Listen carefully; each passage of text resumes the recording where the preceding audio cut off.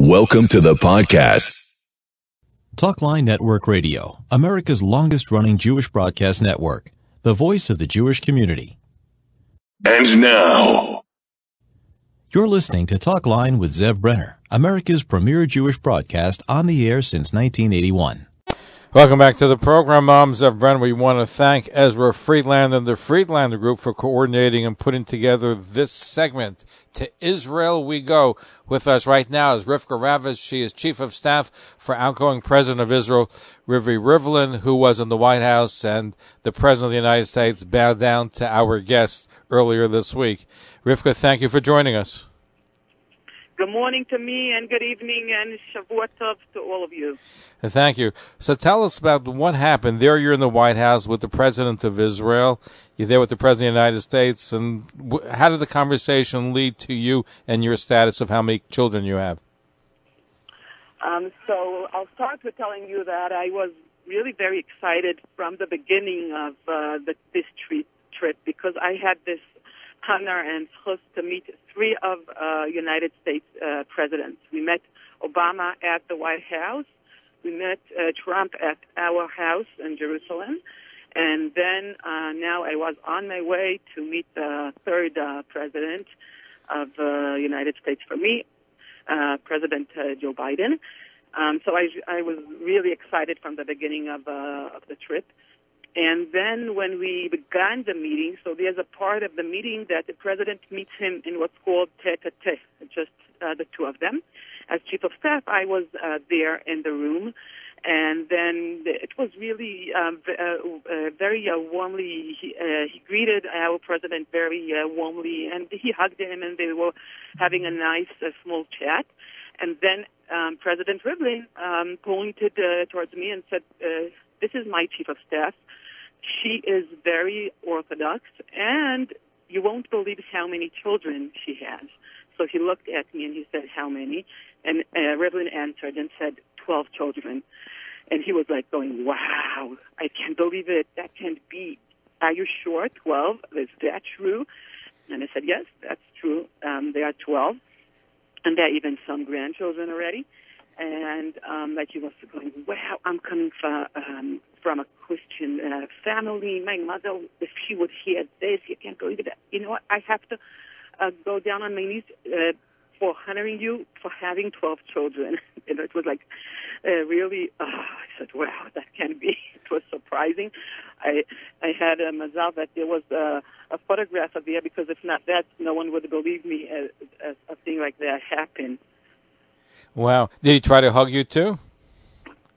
No, he tried to shake hands, and President Zelensky explained she is Orthodox. She doesn't shake hands with men and things like that. He was telling him, and then he said, "Well, you have to see my mother," and he crossed with me the room from side to side. At a small table, he had a picture of his mother on, and he said, this is my mother.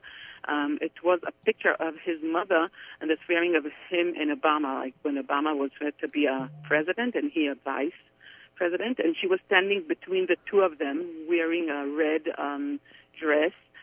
He told us she was more than 90 years then, and he was telling us a story about President Obama freezing at some point of the swearing, and she was going, come on, boy, I'll take you on, and it made him laugh. So there's also a picture of the three of us laughing from his joke. And it sounded like a fascinating meeting. What else was discussed at the meeting? Then started the official meeting, and they discussed very serious issues as nuclear Iran and some of the assistance that Israel needs from the States for weapons and things like that. I can't speak about all those issues, but what was able to be announced, we announced after the meeting. And for example, did he talk about Bennett, the new prime minister? Because that's somebody new on the scene. He said he's very happy with him. Not exactly with the new, but that Israel has a government after so many years, we didn't, and so many elections around. So he was very happy, and he said he would invite Bennett. So that's also a good thing to know, that he would invite our prime minister to visit the White House. Bennett was very happy to hear that, and we are waiting for that. Now, with Iran, there's some reports that Israel said they won't do anything without letting the United States know about attacking Iran. Did that come up in the conversation as well? Rivka? Yeah, now I hear you. Yeah. Now, did anything come up in the conversation? There was some reports that Israel had agreed with the United States not to attack Iran without coordinating or letting the United States know in advance. Did that come up in the conversation as well? I didn't hear them speaking about that. I know that Prime Minister Bennett said that Israel has the right to save her people at any point. Now, how long was the whole meeting? It was longer than an hour. It was supposed to take 1 hour, and then his protocol was starting to put small notes in his hand and telling him that time is out, but he just said it's very important, and he went on and on. I think it was almost an hour and a half. Wow. It sounds like a fascinating. Yeah. Did the president bow to you a second time when he left? Or you left the meeting? No, he was just very nice, and he walked us out, and his people walked us out. It was really very nice. They gave us small packages of candies with the name of the president on it. Was it kosher candies? I think it is kosher. It's OUD. Oh, it had OUD. Oh, fascinating. That in the White House. Fine. It's M&Ms with flag of the White House on it, and his sign on the package, and I saw a small OUD on it. Wow. I'm not sure I'll eat it. I think I'll save them. Because you do a Chalav Yisrael. Now, did the president say anything to you as you were leaving the meeting? Did he say anything more about 12 kids or about how he was impressed with you? No, in the end of the meeting, we didn't speak again about that. We just, he really was very nice, saying nice bye-bye and walking us towards the door. Did he give you a tour of the White House? Other parts aside from where you were meeting? No, we didn't take a tour. They offered us, but we were in a rush because we had to meet at the Congress. We had some meetings, and then we had the trip back. So he didn't do that. Now you sat through the entire meeting, correct? Yeah. Now, did you get the impression, because there's obviously some people feel that President Biden is not as pro-Israel as President Trump. Did you get the sense that he's very pro-Israel in your meeting? No, not at all. I think he was really very nice to President Rivlin, and he gave us a very welcome, good feeling. We didn't feel any difference. So you feel you felt the same kind of warmth that you got from Trump, yet you felt you got that from Joe Biden? That's what I felt, yes. I think he's a heavy Israel, and as always, the American president saw towards our government. Now, Rivka, let me ask you this. You're a Haredi woman. How'd you end up working for President Rivlin and being his chief of staff, considering that you're Haredi and he's maybe traditional, but he's certainly not religious? First of all, President Rivlin is really traditional, and he's a Shomer Shabbat, and he understands, and always I never felt a problem with that, and never in the 23 years that I'm working with him. It always was like I got my Hana, and everyone was okay with me being Haredi and Shomer Shabbat and Yantef and all those things. I never had a problem with that. Oh, no, thank God. How'd you meet him in the first place? I met him when I was working with my father-in-law in the Knesset. My father-in-law was the head of the finance committee, and Rivlin was a member of the committee, and we got to know each other there, and that's how I met him. And who was your father-in-law? Rabbi Avraham Ravitz. He was the head of Yahadut Torah. Oh, and sure. The head of, Sure. Young, older people than you know him very well, but the young Westerners don't know them so good. But he was a known member of Knesset and a known head of the finance committee of the Knesset. Rivka Ravitz is our guest from Israel. The President of the United States bowed to her. We'll try to squeeze in one or two phone calls. 212-769-1925. 212-769-1925. You want to email us, ZevBrenner@gmail.com. That's ZevBrenner@gmail.com. Now, President Rivlin he's going out of office. When does he officially leave the presidency to make room for Yitzhak Herzog? The last day is supposed to be Friday. It's coming Friday. But because of Rosh Chodesh Av and the starting of Tishat HaYamim, and Bougie Herzog doesn't want to come into a new house on Tishat HaYamim, so we would leave 2 days before. We would leave on Wednesday, and he would go to his new house, and our new president, Bougie Herzog, will come into the presidency. Very nice. So he's leaving a couple of days early to make room for the new president, Yitzhak Herzog, so he shouldn't have to move in during the 9 days. This way he can get there before the 9 days. Only in Israel. Correct. Here's an email question. Yehudis writes, did your guests see any cognitive issues with President Biden? There's a lot of talk that he's not, that he doesn't have full cognitive abilities. Did you see anything to that nature? No, not at all. He was sharp, full cognitive, very nice, and very focused. I didn't see anything like that. Now, you've been 20-some years working with the president of Israel, with Rivlin. Are you going to work for the new president, Herzog?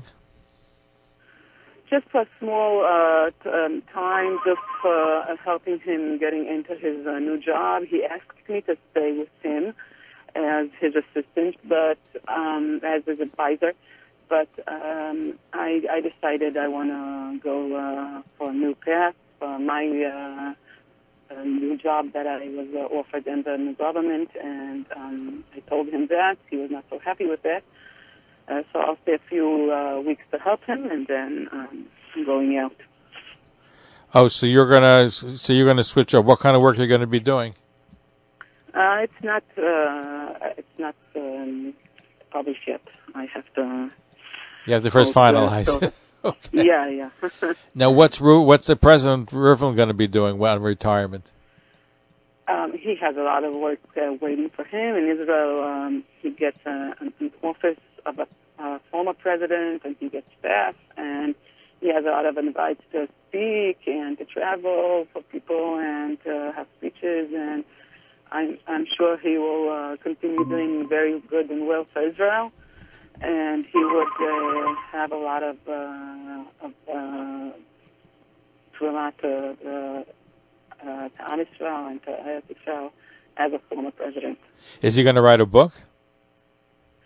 He's writing a book, almost, and he's almost finished, and it will be published in the coming weeks. Oh, it will be. And you had a hand in helping write the book as well? Yeah. He didn't need a lot of my help, but yeah. Fascinating. Listen, good luck on your new career. We appreciate your being with us. And again, just I was curious to know, were you shocked when the President of the United States bowed down to you in the White House? I was pretty shocked, yeah. I'll tell you what, I was shocked, and then I got a very strong thought coming in my head. He didn't bow to me because I'm a doctor of computing and science, or because I'm a chief of staff. He bowed to me because I'm a mother.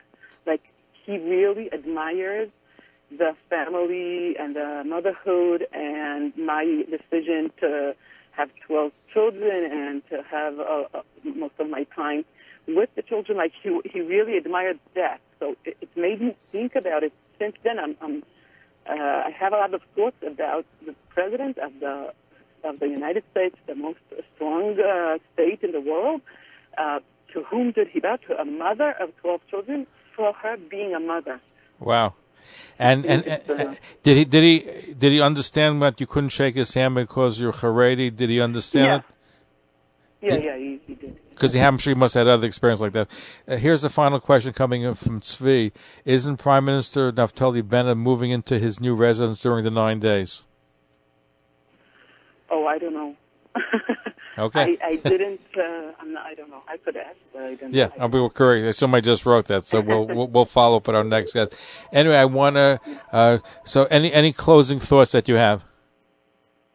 So I think that's the real thing I would like mothers to think about, and maybe that would make their week better.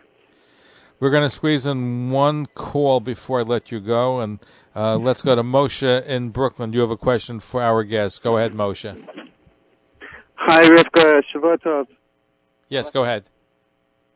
Rivka, I want to ask you, do you think that President Biden also knelt, bowed before you because you are religious, Haredi, or is it only because you're a mother of 12?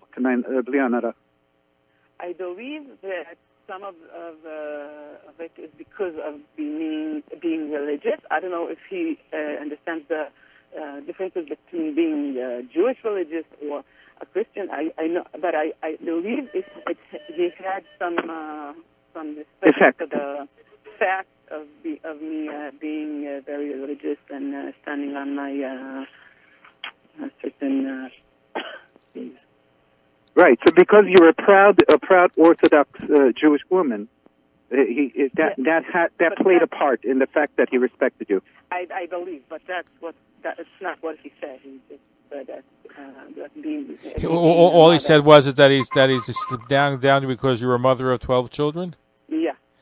Did you tell him? Didn't you read the Bible that it was more than one wife? That the patriarch Jacob had 12 kids, but it was more than one wife. So I guess that wouldn't have been a good example from the Bible. Moshe, thank you for your phone call. We appreciate it.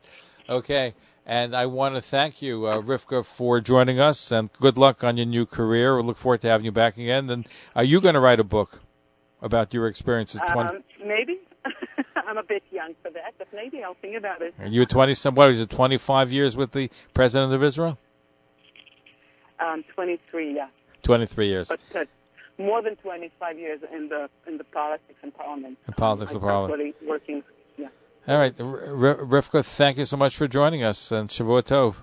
Thank you. Shavua Tov. And there you heard the woman who President Joe Biden bowed down to. Follow us on Facebook, Twitter, and Instagram.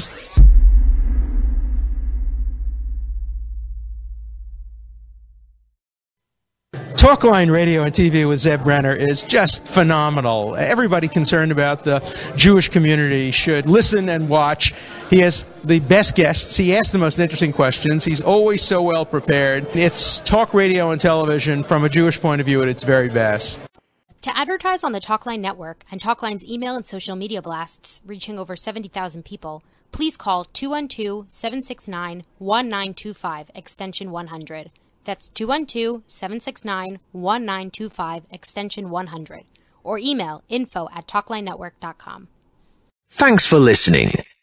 For continuous Jewish programs, talklinenetwork.com, or our 24-hour-a-day listen line at 641-741-0389.